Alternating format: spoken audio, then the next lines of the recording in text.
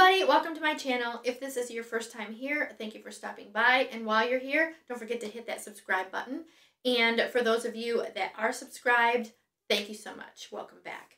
And in today's video, I'm going to be doing an easy peasy old school ring pour. So let's get started. Okay guys, so I have my canvas here. It is a 16 by 20, and I thought I would change it up a bit as far as covering.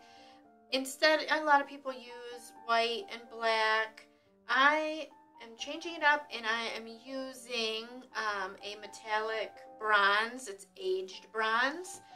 Kind of interested to see, what happens if it, how it reacts with the other colors on top of it. You can change up your colors. You don't always have to use black and white. So let's see what happens here.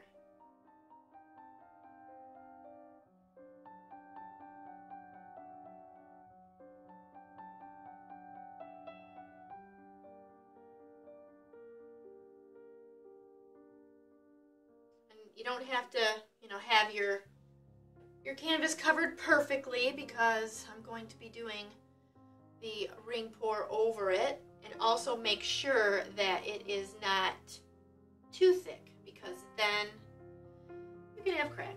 So no one wants their painting to crack.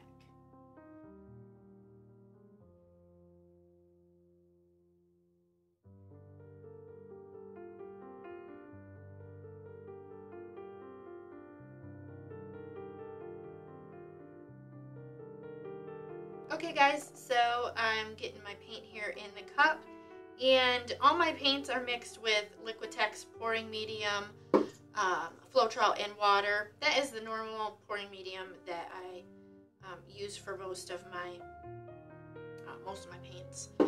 And these colors, the copper and the gold, are leftover paints from a couple of my previous pours. I thought I would try to use them up. We'll see. They're these really bright, pretty extreme sheen paints. Should be nice and shiny. And then of course there's some Payne's Gray, which I love. It's one of my favorite colors. If you don't really like to use black, but you want a dark color, Payne's Gray is the way to go. Alright, so there's the first cup. Okay guys, so I've got my first cup. Now each cup that I poured, I started with copper. You guys probably saw copper, and then gold, and then blue. The next cup I went with gold, blue, or Payne's Gray, and then copper. The third cup I started with Payne's Gray, and I kind of rotated like that. So this is the first cup. Oh, and the colors, I said I had used them from previous pours. They are from some long canvas pours that I did. And if you're interested, go check those out. They're super cool, bright and shiny colors. All right, so here we go.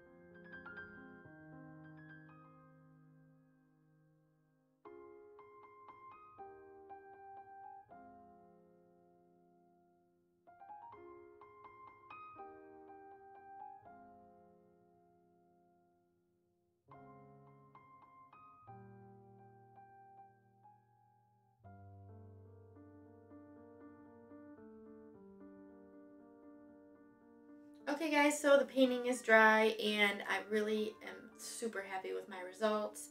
The lines are amazing. It really helps when you have the right paint consistency. You do not want it to be too thin. Now, you don't want it to be too thick either, but a nice middle ground. And layering your paints is key. So, like I said, I really love the defined lines. And when I poured them, I alternated the colors in each cup. So I think that helped give each puddle that I poured offsetting colors, I guess, if you will. They were just, the colors had rotated. And with the middle puddle, I could see that when I was stretching it, that it had this really cool design. So I don't know if you could tell, and if you missed it, go back and watch. But I was stretching it because I could see it in my mind and on the canvas at the same time. So I was tilting it because I wanted to save that middle part and stretch that out just a little. And I love the composition. I think the three puddles came together so nice. And so I'm really curious to know what you guys think about it. I did cover the canvas you saw with something different, a different color besides black and white. And I kind of love how those colors all meshed and blended together. So I hope you guys really love this painting. And if you love metallics, I have a couple other awesome videos. Click right here, and I'll catch you in the next video.